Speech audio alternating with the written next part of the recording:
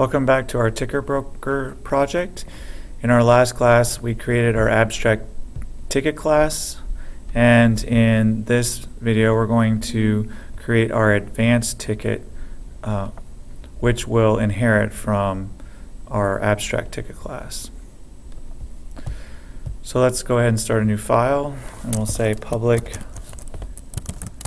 class advanced. It's an advanced ticket.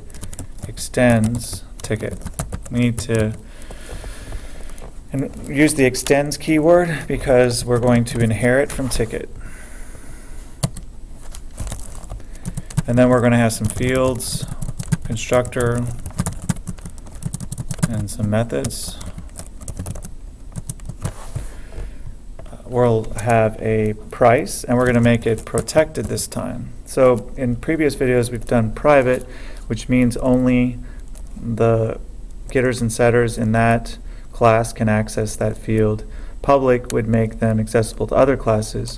Protected we use when we want some of the security of a private scope, but we also want to allow other classes within the same project or package to be able to access them. So we'll say protected double price.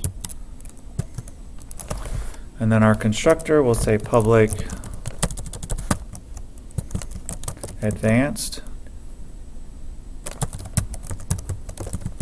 And in order to have an advanced ticket, we need to know the days before that they're buying the ticket. So we'll pass in a local variable for that.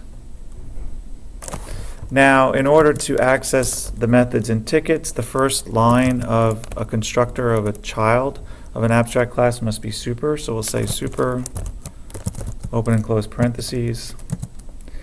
And then we're going to say create the variable price, but we're going to set it equal to our getPrice method. And of course, we'll have to pass in the number of days before.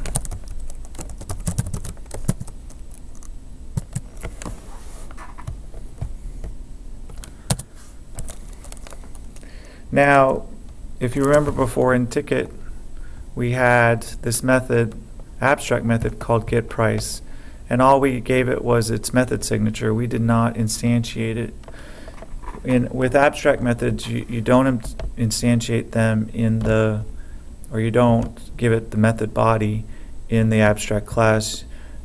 What this does is it says that every ticket must overwrite this method and in its child class. So we need to overwrite that method and tell it exactly what we want. So we're going to say private double getPrice. We'll pass in int days before.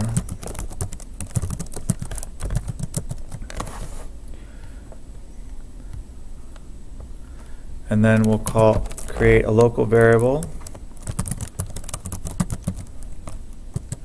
And we'll say if days before is greater than or equal to 10 days, 10. Then we'll set the result, which will be our price, to $30. Else, the result will be $40.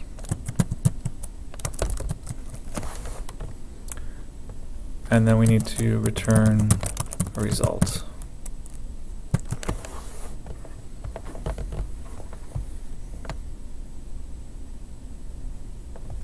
And then we can have an assessor method,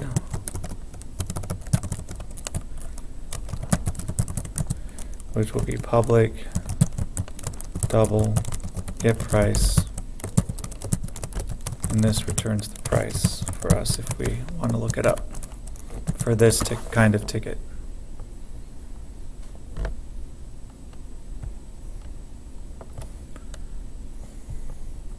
And if you wanted to make it a little more intuitive, you could change result to cost or something if you wanted to. Alright, so I'm going to go ahead and compile this and save this class.